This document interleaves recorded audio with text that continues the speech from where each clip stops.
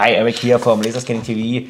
This is the July episode, and we have cool stuff here. New hardware is coming up from a big player. We have software and workflows, and if you are interested to the coolest stuff from the market, stay tuned.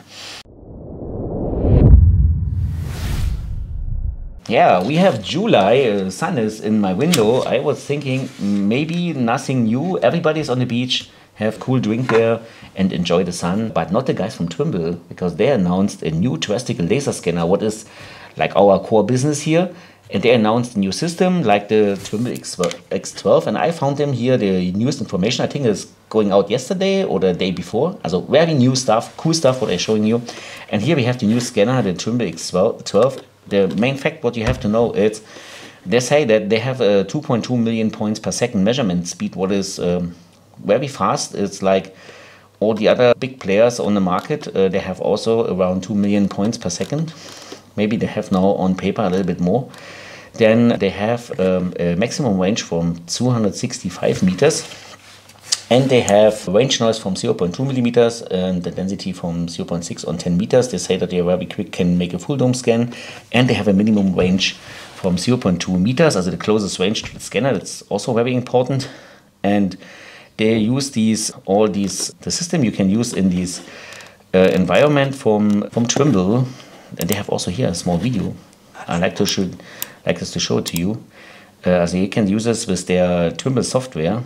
Oh, here they have a nice coal digger from Germany. And yeah, you have an integrated display, and then you can also use it with a touch system. And I don't know, it is once in their Trimble field software. I think they're telling this that you can start this from their field software, and then you can use it in the Trimble software later. Yeah, that's what they're showing here live. I going there here to the data sheet because we are interested on details. And what I tell you is they have these maximum speed from up to 2.187 million points per second. They have a range from 0.3 to 365 meters. But they say this is ambiguity interval. This means it's an over measurement. They say the effective working range is 250 meters. They have an quality high accuracy 1 millimeter and 10 ppm, and they have a very high range resolution. And they give us some here from scanning parameters, and they call them preview low. Like here, preview scan, it's like 32 seconds, that's what they are telling us. And then they have speed, and I think the most of them scanning with high or middle or this one. And I was thinking high, middle and ultra high. This is something what I heard. I think that looks pretty similar. There's this X12 scanner looking very close to this scanner. And this scanner is the ZF Imager 5016A scanner. And I have here the information on my screen. And of course, you know, if I switching here from here back to this one, and you will tell me that this scanner looks pretty the same like this scanner. And we can see it here because they have also here the datas, and they're telling we have 0.3 to 365 meters ambiguity interval, and they have 2.187 million scanners under 1 millimeters. Also these are the complete same parameters, and I think that's not possible to develop a scanner who is complete the same, because I think it's the same scanner by themselves. And I think that Trimble have now an OEM scanner from the ZF scanner and offer this to their clients. And why they do this? Because this I don't know. My idea is they have this X7 scanner, what's run very well on the market, what I heard it, and people are happy with this.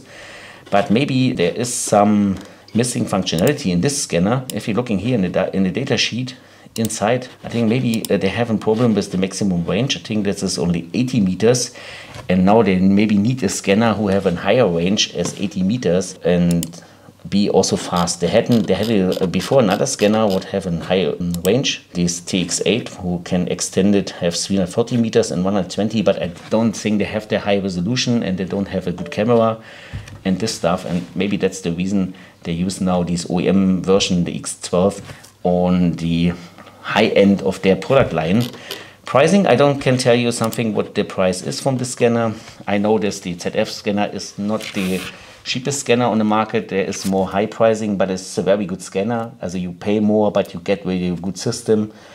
It's maybe for the people have to decide it if they need this or no, but they can choose. They have X7, and if there's not enough, then they can go to the X12 scanner.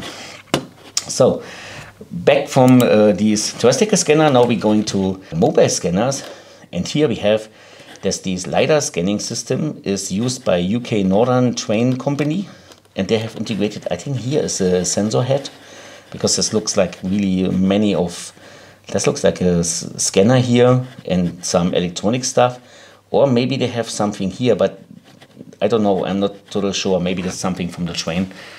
This is the sensor head. Interesting is they have a video what they are doing with this one, and that is what I find interesting. They have a permanent scanning of their train, and they can detect it if they need some maintenance there.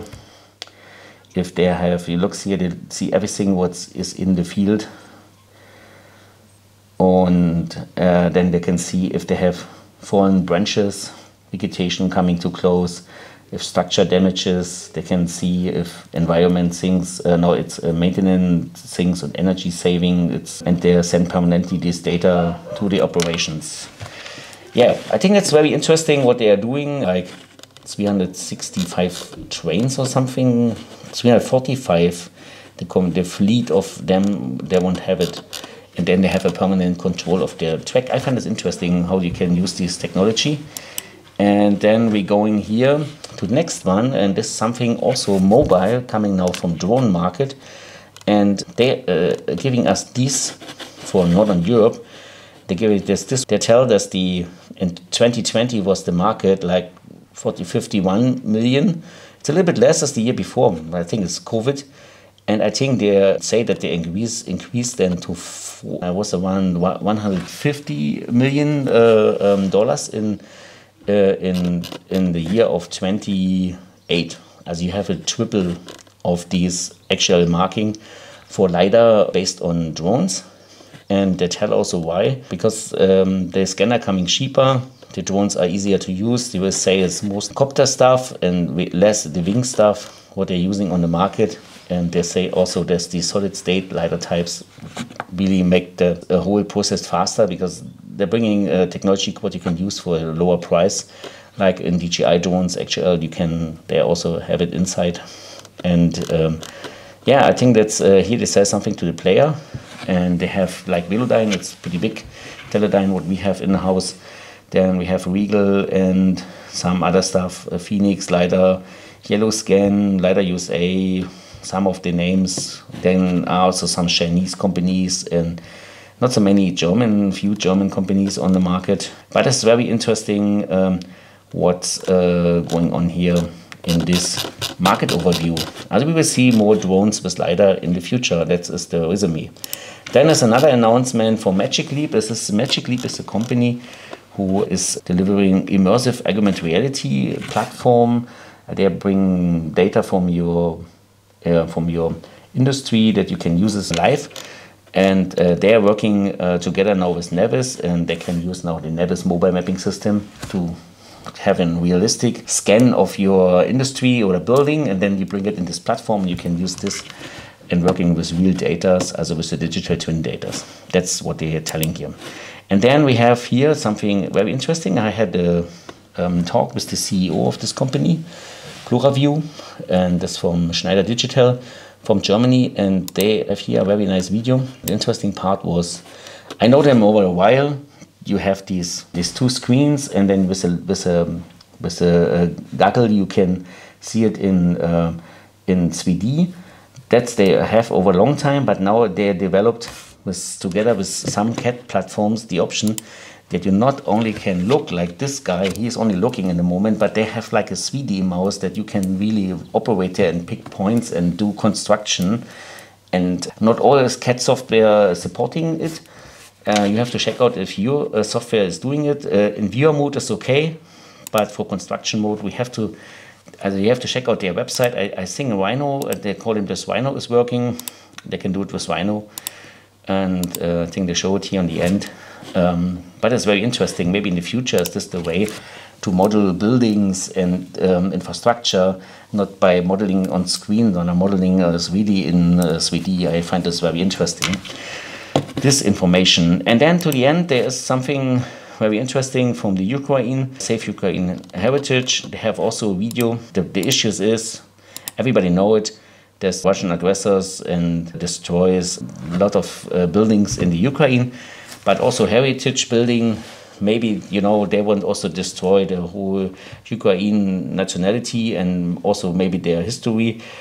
And I think these historical buildings are definitely targets for the Russians. And these guys want use the scanning technology and drone technology to capture these existing buildings. Oh, I have to make it a little bit cut off the noise. And have it 3D, that in the case there's some rocket or artillery hit this building, that they have a digital copy from this. I find this very good. You can support these what you call this project. And I think there are some supporters here. We have here Capturing Reality, we have ScanSap, we have Leica Geosystem, and also interesting, we have Arctic 3D, because Arctic 3D origin is found by Russian guys. As you see, also not every Russian, it's friend of Putin. I think there's also some there are more on the side of the rest of the world. And you see, actually, they're starting in March, and actually they have captured 18 buildings. And who's interesting, you can check out the website. The name is Skyrion.ua. Maybe you can put a link inside, and then you can check out this website. Okay, that's for all for July. All my information, cool stuff here. And I think we see us in end of next month with other news from the market. Bye-bye, Eric.